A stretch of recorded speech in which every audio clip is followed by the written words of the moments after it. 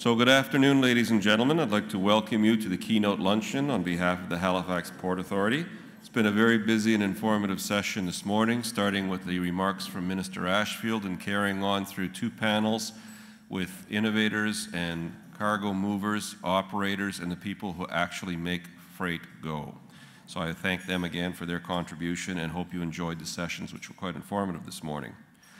I would also at this point like to thank the sponsor for this afternoon's luncheon, our platinum sponsor for the event, CN Rail.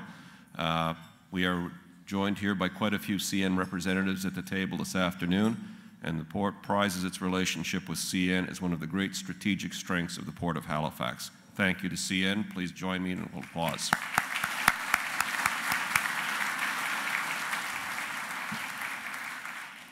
You will also notice, similar to the format for the business sessions this morning, there are a series of question cards on your table. After the keynote speaker, Mr. Andy Ellis, has finished his presentation from Wal-Mart, we will take written questions up on the podium for response for the time period that Mr. Ellis has to spend with us here.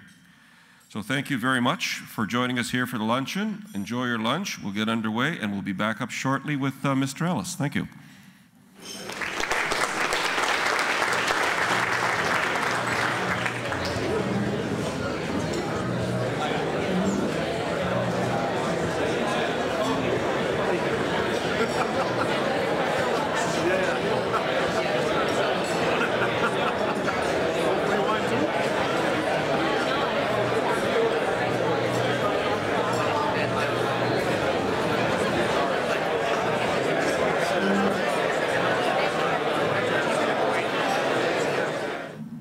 As many of you know and appreciate, the Port of Halifax is a rail port.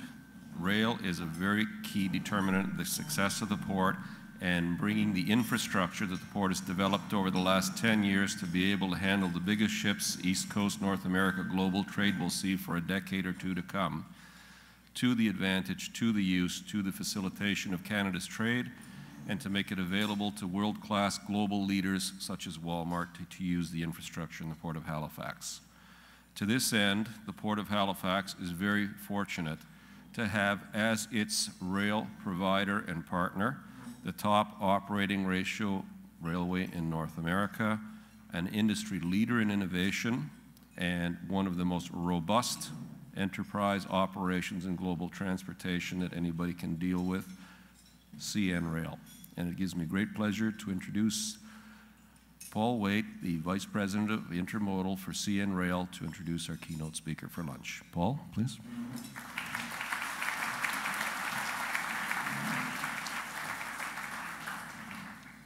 It's always hard to follow George. He's got such a wonderful FM broadcaster voice. And just for everyone's information, we are customer focused. We don't really talk about OR anymore. Especially these days, as the steamship lines struggle to make money, it's not something we really emphasize. Anyway, it's my distinct honor to introduce our keynote speaker today. Andy Ellis is the Senior Vice President, Supply Chain and Logistics for Wal-Mart Canada.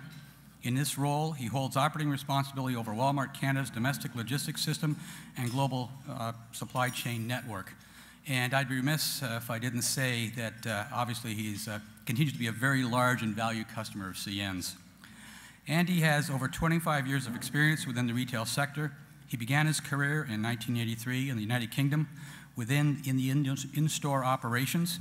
He took on a series of progressively senior roles within the same area before being appointed as store manager for ASDA, Walmart's UK-based subsidiary in 1987. In the 1990s, Andy moved from in-store operations to ASDA's head office. He assumed general manager roles in several functional areas, including replenishment, merchandising, and logistics. In 2004, he took on the role of Director of Supply Chain for ASDA, and in 2008, he moved to Canada to assume his current position. Please welcome Andy Ellis. You might have guessed I'm not from these parts by my accent, so being in Nova Scotia for the first time, I feel a bit closer to home than I've been for the last 2 years, because if I go not far that way, I'll end up back in England. So thank you for inviting me here today. It's always a great pleasure to stand up and talk about some of the things that go on inside Wal-Mart. I've got a few slides for you to go through. But first of all, you know, I think some people touched on it this morning, no business can operate in isolation anymore. And ports and carriers and shippers and ocean cargo handlers, they're all an integral part of what we do. And our business could not operate without the people in this room supporting us. So from everyone at Wal-Mart, thank you very, very much for everything you do in supporting our business and our business growth over in the past and obviously on a go-forward basis. So I also am proud to announce that the cargo that we push through Port of Halifax is growing. I'm told it's 20% up year on year, and I'm sure that will continue to grow as we source more and more of our products through the Indian continent, through Bangladesh. Most of the goods that are coming out, linens, sheets, towels, and clothing are coming from those areas. So hopefully that port growth will continue on a go-forward basis. So what I'm here to talk to you about today is sustainability and some of the efforts that we put into not only in Wal-Mart Canada, but also in Wal-Mart worldwide. So there's about 15 or so slides. If you let me go through them, and then I'll be happy to take questions at the end, and we'll see how we get on. So the first one is a bit of background on Wal-Mart. Wal-Mart next year is 50 years old, and it's quite amazing to think that the company started in what they call the Five and Dime store in Bentonville, Arkansas. And today we look at Wal-Mart, and it is by far the biggest retailer in the world, but is also, one of the biggest companies in the world. We employ over 2.2 million people, and we operate in 28 countries. And we're always looking for opportunities to expand and grow the business in areas around the world. And you can see from the map behind me, without me going through it country by country, if you look at the number at the bottom of the screen, which I'm probably blocking, it says there's 9,667 retail units throughout the world. So it is a huge, huge company. And even me, stood up here, does not really understand the size and scale of Wal-Mart worldwide. It is a huge company. One of the benefits of being a big company is you can use that scale for the greater good. And one of the things we're trying to focus on is using that scale to drive the sustainability agenda throughout all areas of the business. And these are the sort of global goals that Mike Duke, our global CEO, set for the business a couple of years ago. And these have stood the test of time over the last 3 or 4 years. One is to be supplied 100% by renewable energy. The second one is to create zero waste.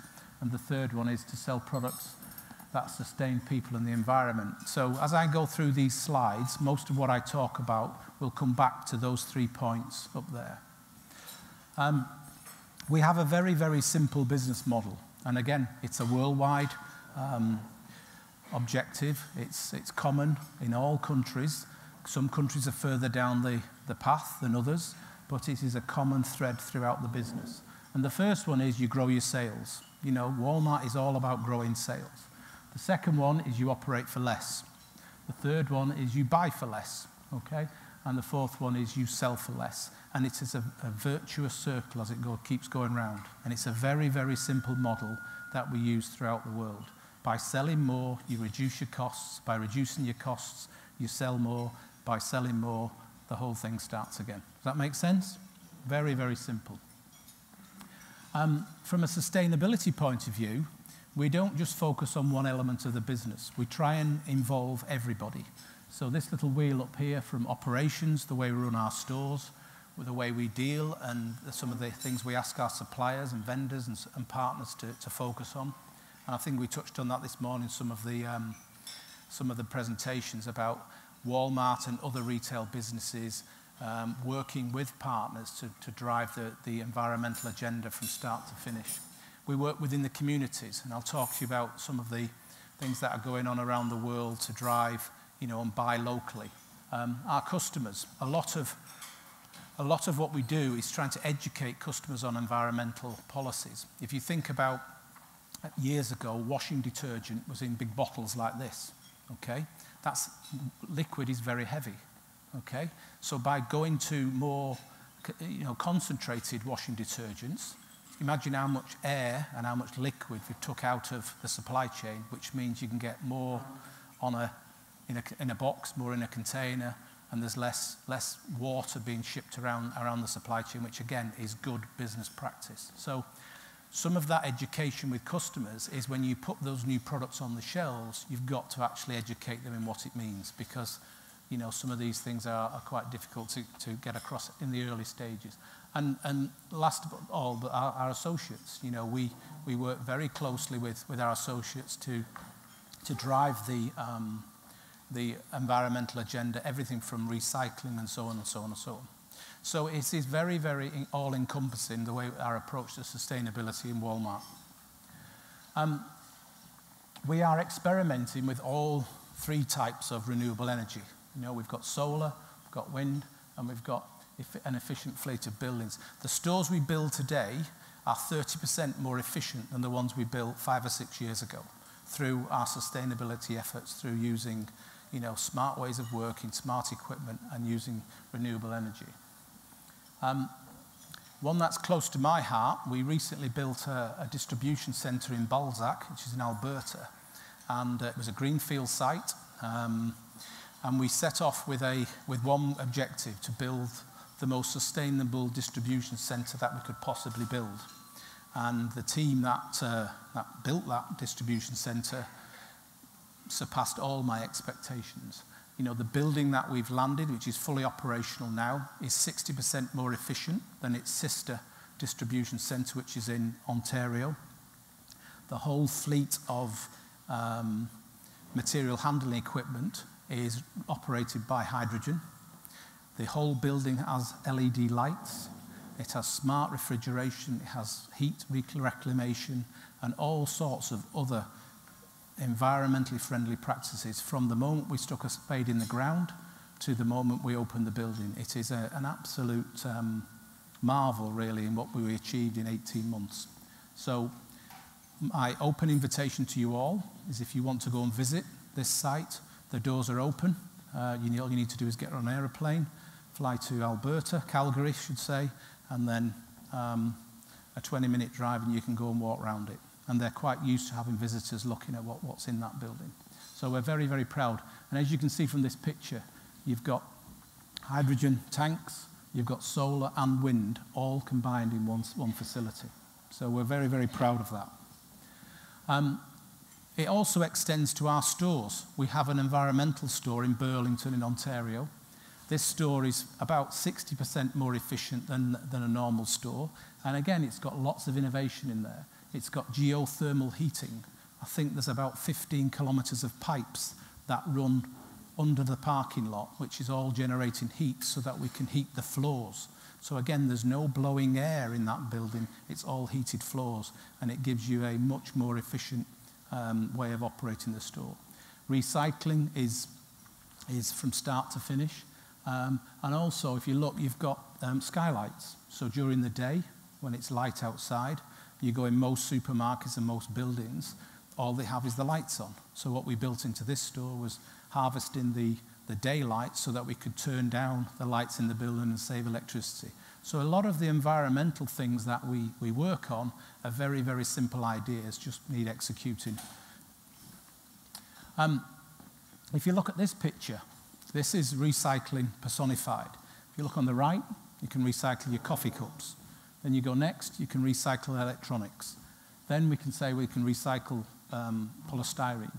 Then you've got plastic bags, light bulbs, and then organic matter and on paper, etc., etc. So in all of our stores, all of the head office and all of the distribution centres, you will see facilities like this so that we can actually get nearer and nearer to that zero waste target that I talked about at the beginning.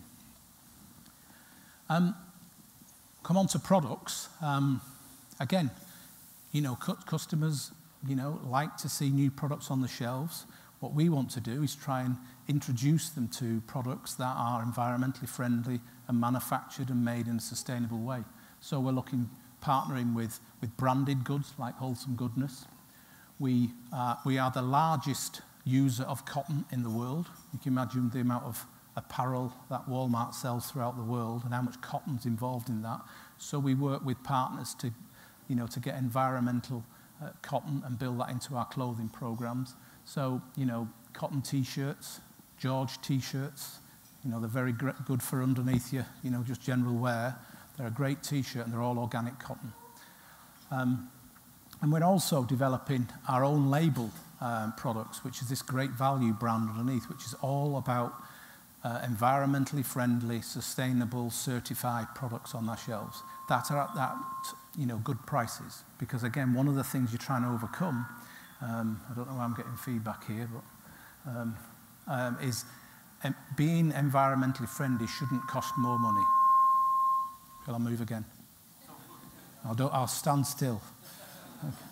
So it extends our environmental policies extend to the products that we sell on our shelves. And I think there's over 1,000 environmentally friendly, sustainable products on our shelves as we speak today. We're also committed to partnering with, when I mentioned before, there's 28 countries around the world, and we've got a big push on buying as local as far as possible. So I think Wal-Mart Canada's got some very aggressive targets to be sourced local produce where it's available at the moment in time. And I think we've just launched an initiative where we're going to source $1 billion worth of produce from 1 million small producers around the world by 2015. So these policies that we introduce and this energy that we put behind becomes infectious. Because Wal-Mart do it, everyone starts to do it. So that is why I say, one of the things about being big is you can use your scale to impact lots of other areas of the supply chain. So that's a big commitment to buy local. My sustainability program. I talked to you before about the top of the tree, which is the associates. We encourage all associates to be involved in sustainability. We ask them to have their own sustainability programs. Mine personally is I cycle about 300 kilometers a week, of which 100 of them is back and to work twice a week. So, that gets me out of my car. It's obviously, I don't start the engine, and I sweat a bit getting to work. But that's just one. People are giving up smoking. They're obviously recycling. And I think we've got over 60,000 employees, associates, with some form of MSP as we speak, and over 400,000 since the scheme started. So some people have more than one. So that's a great scheme. Even the chief executive has his own MSP, and he joins me some mornings cycling to work. So it is from the top right the way down, certainly in Wal-Mart Canada.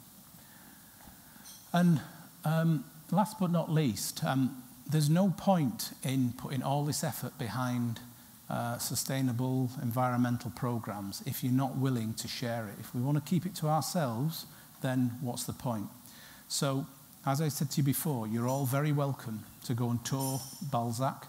You're all very welcome to go and tour the Burlington store and see the geothermal heating and all the other things we've done. You're welcome to come around the Home Office and see all the MSPs on the wall and the recycling bins and all those other good things.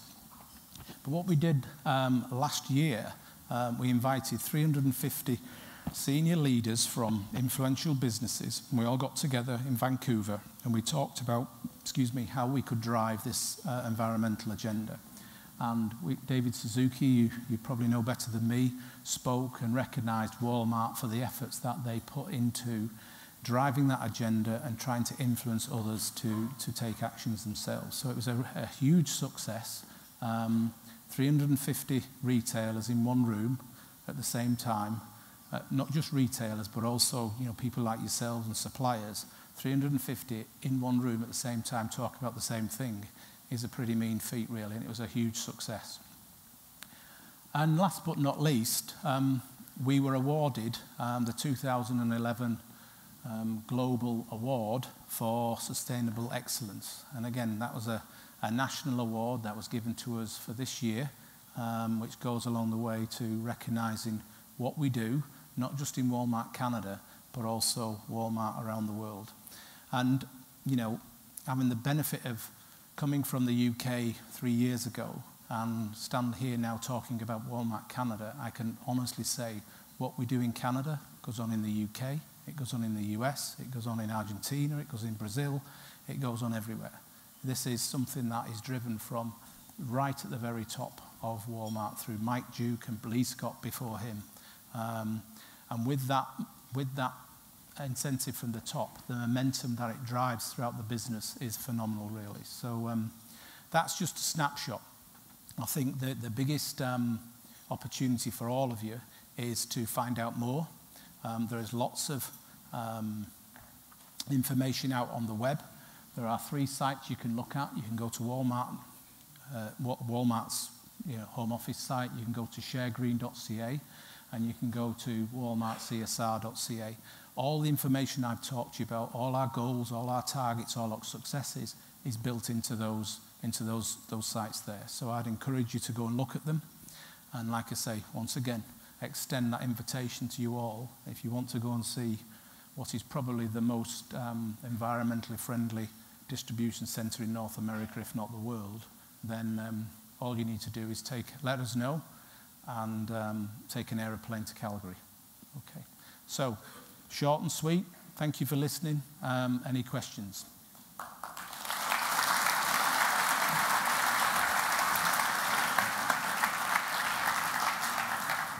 Thank you very much, Andy. We will be receiving questions now. There are question forms on your table if you'd like to send them up here to the front for Mr. Ellis to address. Your comments hit home here in the Port of Halifax, sir. The Halifax Port Authority in particular is very cognizant of sustainability issues, environmental management.